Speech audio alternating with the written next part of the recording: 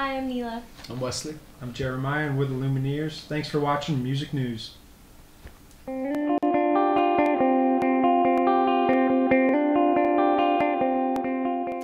Wesley, Jeremiah, Neyla, it's great to meet you. The Lumineers, how are you doing today? Good, how Yeah, are you? thank you. Looking forward to the show tonight? Absolutely, Yeah, certainly. Congratulations on the new album, Cleopatra. It sounds amazing.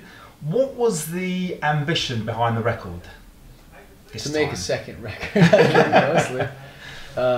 Yeah, we went really far on one album, but I think it was time to turn the page and make some new material and then tour on that material, because it was a short first record, so we struggled to sort of fill that space of a typical headliner spot, and we really like to write, so it was kind of a long time to wait around it took 3 years to tour, so it was nice to get back in and write again. Yeah, no, I mean, you hold yourself up in a Hilltop studio to record it. Why did you sort of take that approach?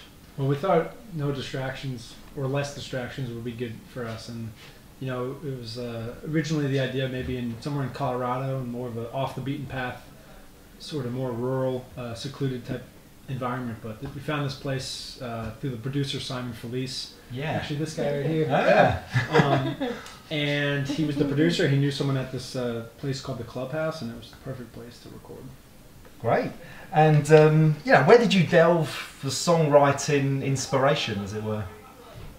I think some of it had to do with the time you spend on the road and the changes you inevitably face as a group, as individuals in this group that suddenly is getting attention where you didn't really have those expectations.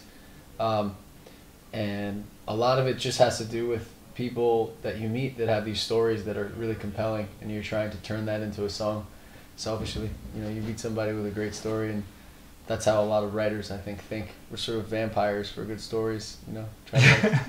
Absolutely. Did you write a lot of it on the road? No, to be fair, no. A lot of the like smaller ideas, yeah, they may have sprung up, but I don't think we're very adept at writing songs and completing them in any sort of meaningful way on the road. We tried, but we weren't very good at it, at least this last go around. So. Yeah. But you know, the first album obviously went amazingly well, as platinum, Grammy nominated. Has that in itself put a lot of pressure your way, as it were, for the second? I think it crept in at one point, you know, the idea of this sophomore slump, or the idea of disappointing lots of fans, and then once we finished the first single, Ophelia, we could kind of move on. You know, once that song was done, the writing process 100%, it was the cornerstone of the album, we felt, and we said, now we can proceed to get deeper and continue to finish this album. But without one song done, you know, you're just sort of, you feel like you're forever on day one. Groundhog Day, like every day's the same, and then once you see a MP3 safely hidden on your computer, you're like, all right. It's the first post in a way, I suppose. Yeah. Now it's the second. Exactly. You're on your way. Yeah. Well, I mean, on Music News, you've only ever had 5-star reviews, I'm glad to say. What is it about the music that connects with the listener so well, do you think? It's mathematical. No. Somebody we just heard say that all these really popular songs, it's like simple math or something, and all these evil geniuses behind closed doors are creating these songs that people are meant to mass consume. But I don't know. I think part of what I was fascinated by with writing albums or songs at all was just the brevity of it all. Just trying to say a lot in a short period of time, or pack in this densely packed almost journey. And then you say, how long was that song? This is 3 minutes or 4 minutes or whatever it is, and you can't believe it. Like I feel like an example of that was Submarines on our first album, where it feels like a 4 to 5 minute song when I listen to it, because it's so dense. It's and true, all these moments.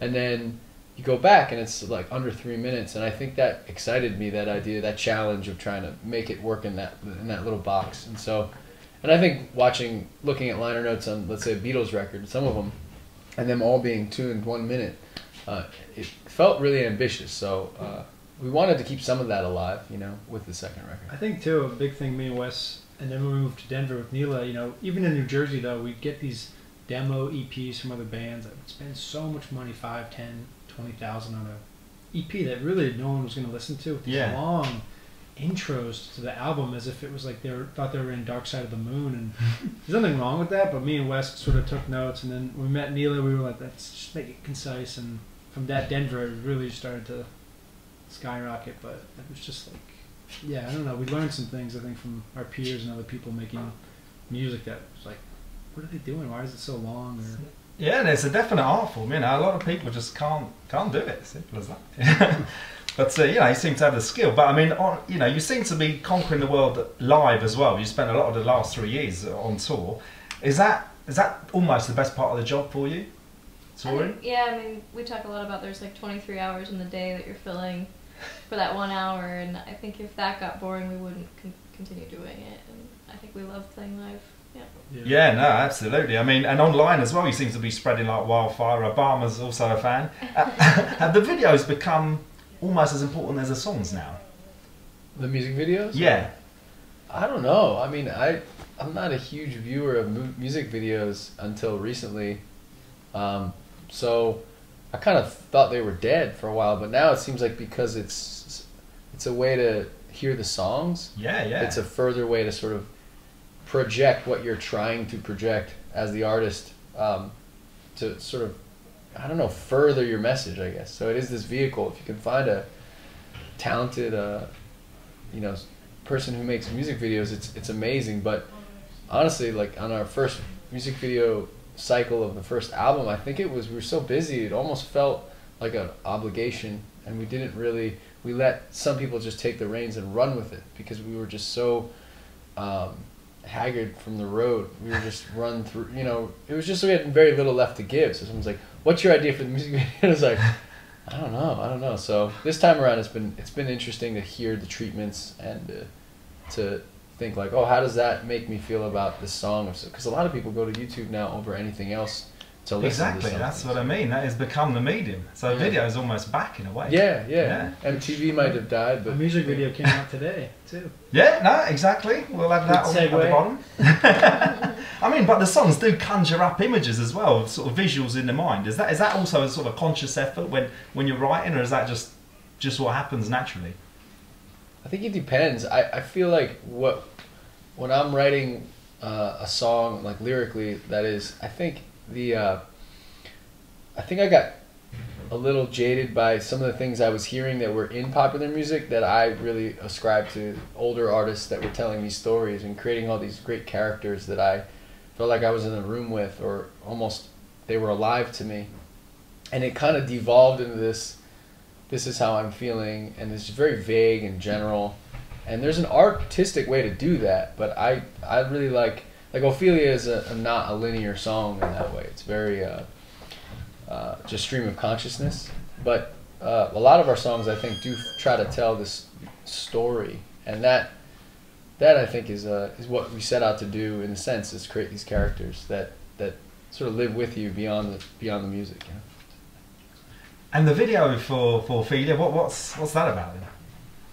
Our friend Isaac, he directed Stubborn Love during our first album cycle, and he came up with this concept. I was describing to him how I felt. We were all touring so much. I think we all at different points felt like there was us watching ourselves play shows or something. It's hard to explain, but you play a song 1,000 times. Suddenly you're playing it, but you almost have this out-of-body, detached feeling from what you're doing. It's almost like you're covering someone else's music, so I was describing that to him, and then he created this concept of, you know, if I'm on stage and it sort of peels away, and there's one guy that walks back up to the microphone, and there's another of me, but walking off the stage and sort of walking down the street and dancing to the music in my own little space, my own little world.